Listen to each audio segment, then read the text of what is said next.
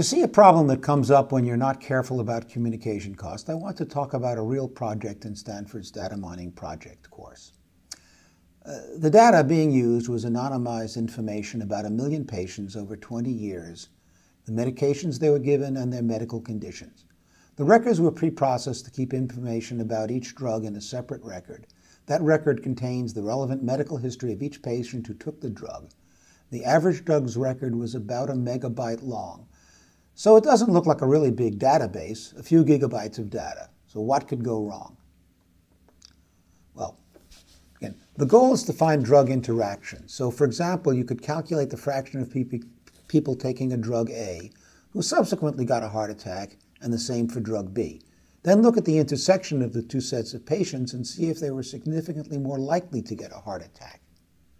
So we need to look at each pair of drugs and do a statistical analysis of their two records. There are 4.5 million pairs of drugs in this study, so that's a lot of computation.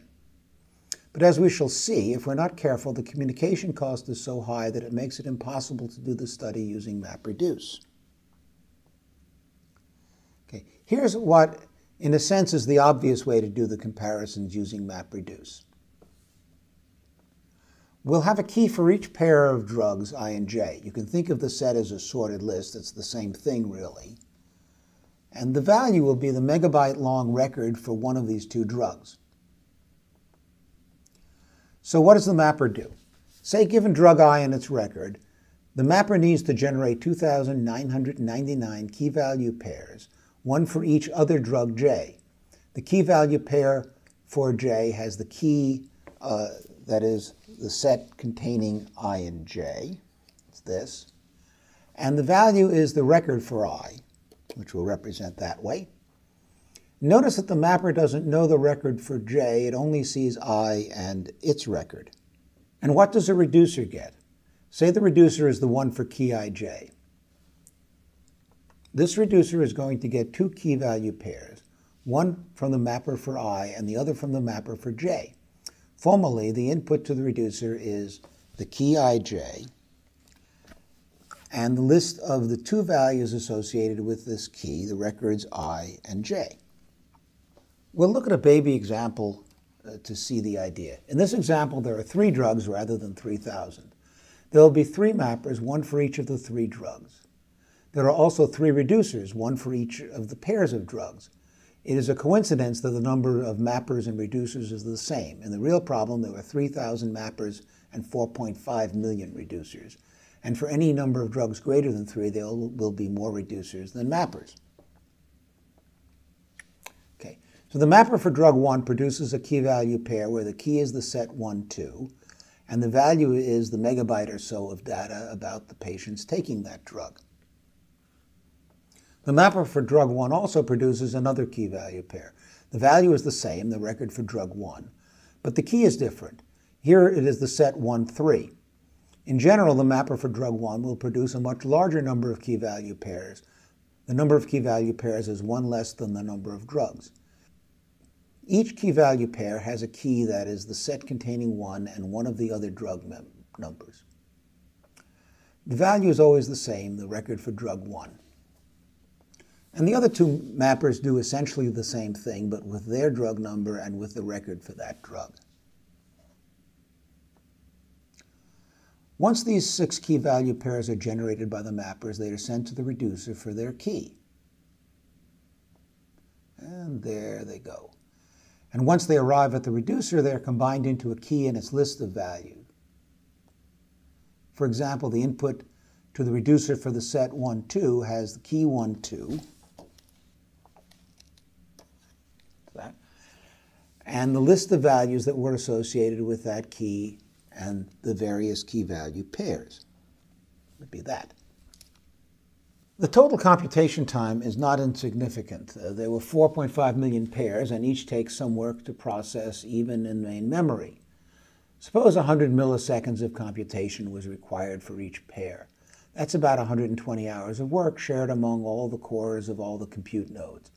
Not insubstantial, but you can get it done in an hour by using 10, 16 core compute nodes.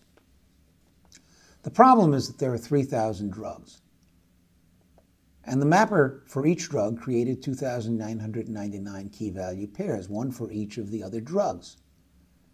And for each key-value pair, a megabyte had to be communicated from mappers to reducers. You multiply that together and you get 9 terabytes, or 90 terabits. You try to squeeze that through a 1 gigabit Ethernet or anything with that speed, and it means 90,000 seconds, or about 30 hours of network use. And that's assuming there are no other jobs competing for the network. So let's see how we can reduce the communication cost without increasing the computation cost. The problem is that each megabyte long record gets replicated almost 3,000 times. If we don't replicate it at all, then everything has to be done by one reducer and therefore by one reduce task. That means no parallelism at all in the reduce part, and the wall clock time is too great even if the communication is really small. But there are compromises that can be made. We can group the drugs into several groups. The more groups we use, the more parallelism we can get, but the greater the communication cost. In a sense, the original attempt grouped drugs into 3,000 groups of size 1, which gives the maximum parallelism, but also the maximum communication cost. We'll focus on an example of 30 groups, each with 100 drugs. To be specific, the first 100 drugs will be in group 1, the next 100 are in group 2, and so on. I'll use the notation g of I to mean the number of the group to which the ith drug belongs. So here's the new map function. Now a key is a set of 2 groups rather than a set of 2 drugs. Keys actually look the same. They're a pair of numbers, such as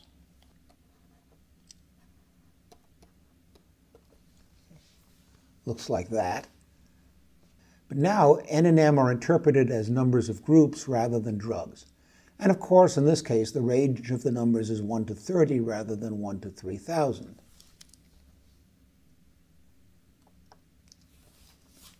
Now, for each drug I, we produce 29 key-value pairs. And for each group number besides g of I, the group drug I belongs to, we have one key-value pair whose key consists of g of I and the other group number. And in all 29 key-value pairs, the value is the record associated with drug I, coupled with the number I itself. The reason we need to attach the drug number to its data is that, unlike in the earlier case, the reducer will not know what drug the records represent unless the drug itself is attached to it or embedded as a component of the record.